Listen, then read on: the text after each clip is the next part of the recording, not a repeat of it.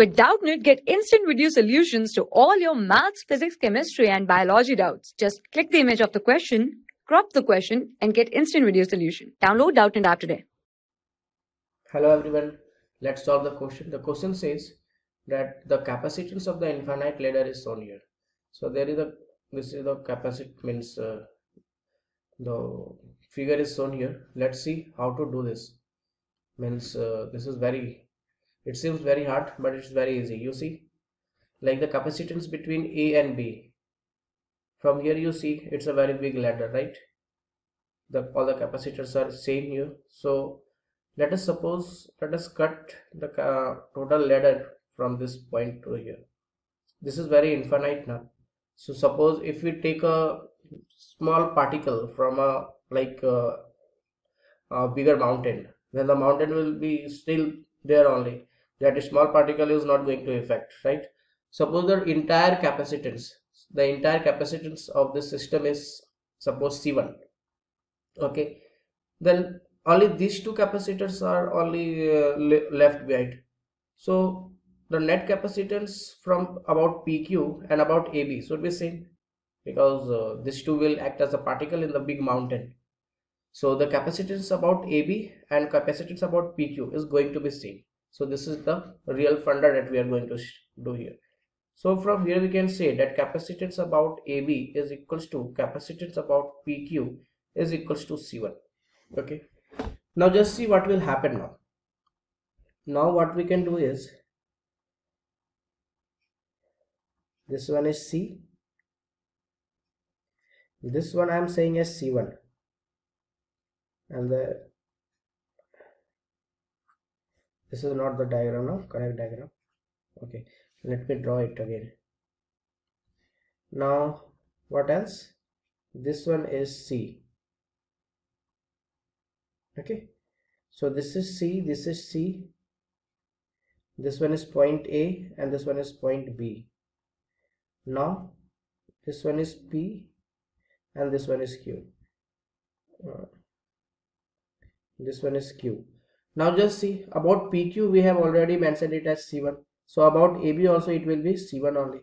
So it's going to be C1. Now you just see, from this system you see C and C1 is in series, and then again C is in parallel. So let us write this equation. So what will be the final diagram? Means the final conclusion we will be doing here is,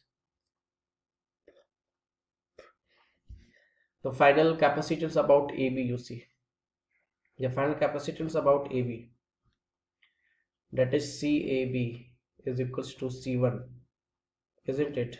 So the final capacitance C1 will be this C plus the net capacitance between C and C1. The net capacitance between C and C1 will be acting as a series to C.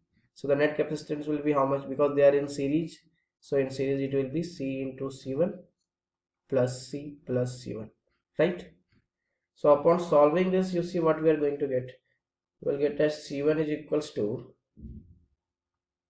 means yeah, so what will be there? You see, this will be 1 upon C1 now. Why I am saying it's 1 upon C1? Just a minute.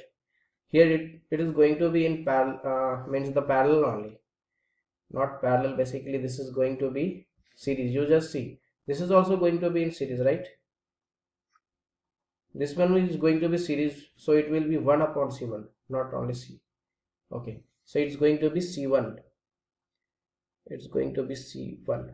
So 1 upon C1 is equals to C plus C into C1 upon C plus C1. So when you will solve this, so you will be getting the equation as, you will be getting a quadratic equation.